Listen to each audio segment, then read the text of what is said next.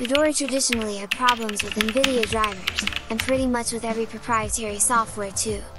In the last 3 to 4 years they have mostly solved them, or more correctly, they moved them to Silverblue. To be more precise, NVIDIA will work fine on Silverblue itself. But everyone's using Silverblue will soon realize they spend more time on Toolbox rather on host. And that's something Fedora engineers know about, and that's the plan. Use containers for everything. As a matter of fact, if we go to Toolbox GitHub and scroll a bit down on README, we will see that Terminal in Silverblue is planning to open Toolbox Shell by default. Actually, even today in Silverblue 33, if we open a new Terminal tab while on Toolbox, the new session will automatically open the container.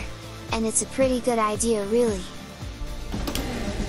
But another thing Fedora engineers know very well, is that their users make a heavy use of NVIDIA drivers. In my case, I'm using TensorFlow for Anime Voice Studio development, which was the original reason I tried to install CUDA on Toolbox. Those are on the same situation like me, it is certain that they have come across to this bug. And notice is labeled as help wanted. For those who don't belong to the circle, I'll keep it very short. So there are 3 ways to get NVIDIA on Toolbox.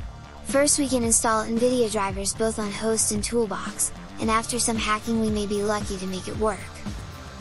Our second option is to use the NVIDIA Container Runtime, which is also the official recommendation from Red Hat. Only there are 2 problems.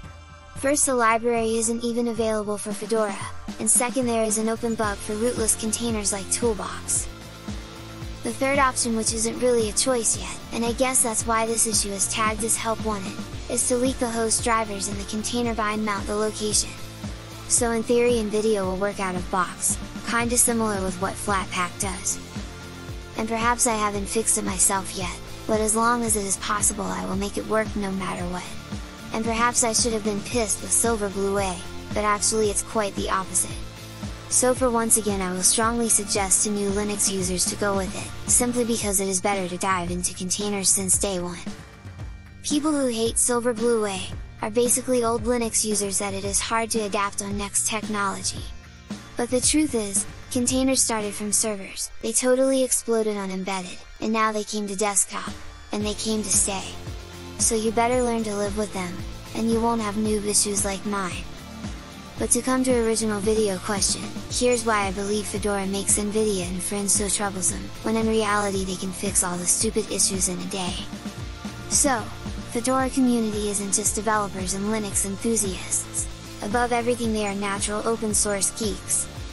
And the original geeks not only don't care to support proprietary stuff, but they will leave you to suffer and burn till you get so pissed, that you will become a true geek yourself.